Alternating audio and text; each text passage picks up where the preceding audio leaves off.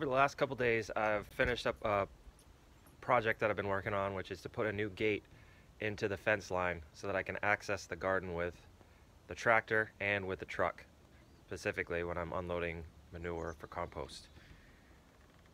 So that's not done, but the gate structure itself is up, and the place where I wanted to put the gate, I don't know what I was thinking several years ago, because I planned out the garden and I have a roadway right where the gate was supposed to go, knowing that someday I would probably have a gate there. But I planted a plum tree right in the middle of that road. So, as I said, I'm not sure how that happened. But except to say, I guess, sometimes when I get a little overzealous and I plant too many things or order too many things, and then they come and I need a place to stick them, my mind goes to, where can I put this right now that's got nothing in it? And I stop thinking about all the other stuff that needs to take place and look out a little bit beyond that moment. So that's probably what happened, but at any rate, that's resulted in me needing to move that tree. And I don't just want to cut it off and kill it. It's a beautiful tree and it's doing really well. And I have another place for it, which doesn't require me to plant it in the middle of a road. So I'm gonna go do that now.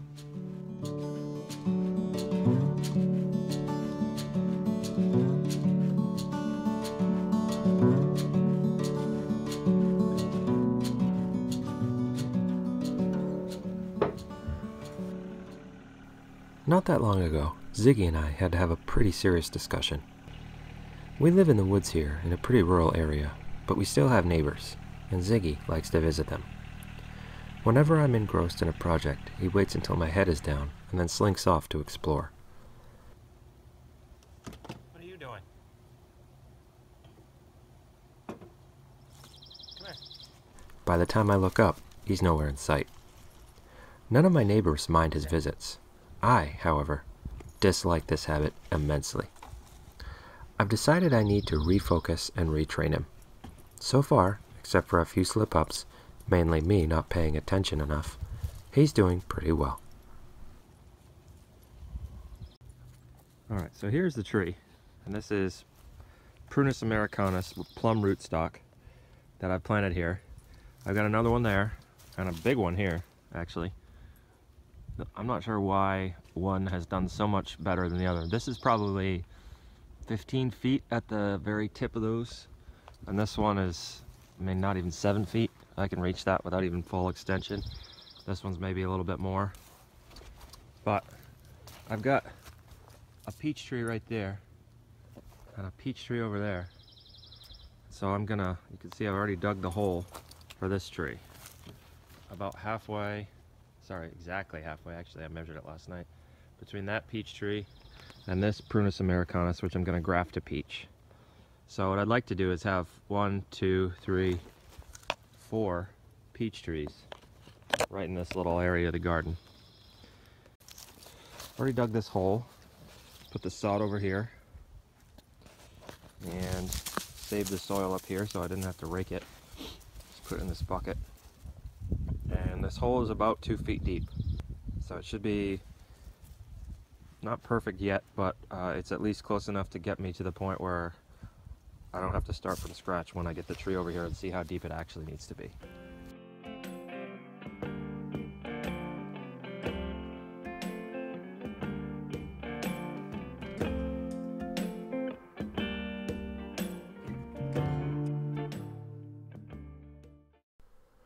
A few things you should keep in mind when digging an established tree. First, no matter what size tree, rock, or whatever you're trying to get out of the ground, know which part of your foot is safe to use. The middle of the arch is the least safe. It's fairly easy to sever the tendons that run the length of the bottom of your foot. I have an aunt who did it, and since then, I'm much more conscious of this. I prefer to use the ball of the foot. Secondly, you need the right tool. I guess need is too strong a word.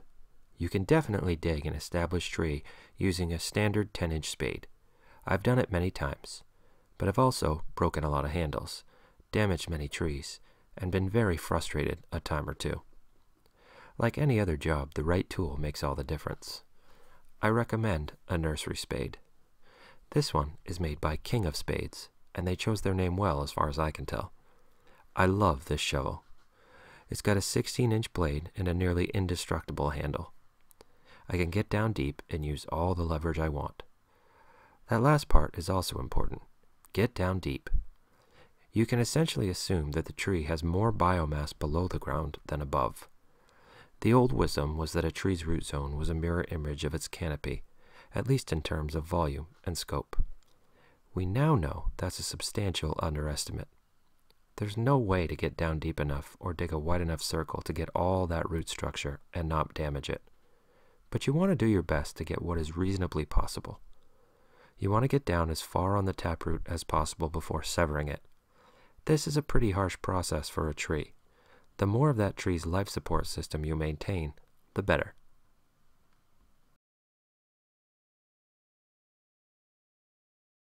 Alright, well, I thought that was a rock, but it's actually a very substantial root.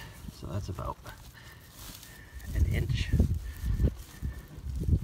through, maybe 3/4 of an inch. And I'm messing it up quite a bit here. So I'm gonna go get my loppers. Just cut right through that in a nice clean cut. Which is better than what I'm doing now. Damaging the tree. It's quite a bit of damage actually. I mean, it'll be fine, but I'd rather have a clean cut. So I'm gonna go get my loppers.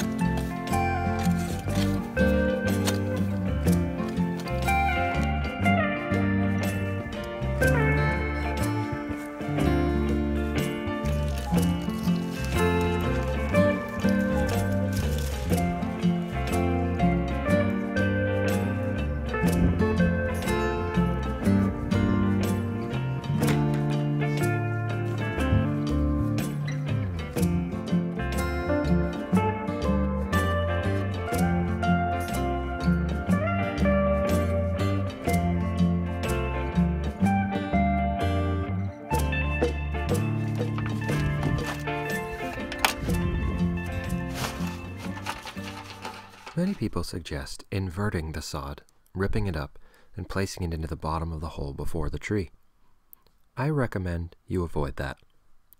Placing live plant material into the ground jumpstarts a decomposition process down there that, at the same time, inhibits root growth for most plants. It's the same reason farmers wait a few weeks after plowing under a field of sod. It needs to rot a bit before seeds will sprout and roots will grow freely. To be sure, the tree will grow if you put the sod below the roots. It will just be slower to get established. The sod has a better use above ground anyway.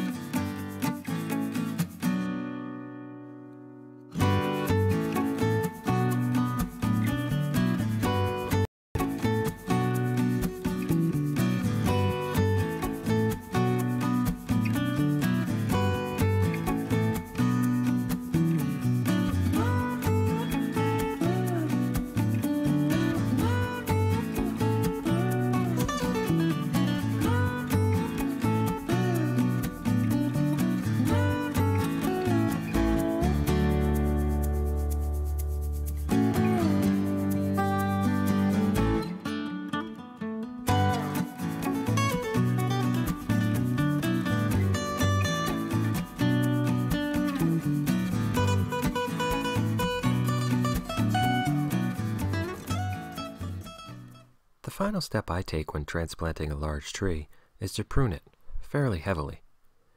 I just removed a lot of this tree's ability to gather water and nutrients from the soil.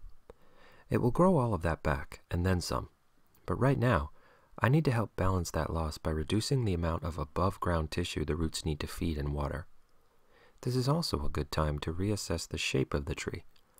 In my case, I want the scaffolding to be parallel to the electric fence, so I can easily get by on either side of it when I'm mowing around the perimeter of the garden.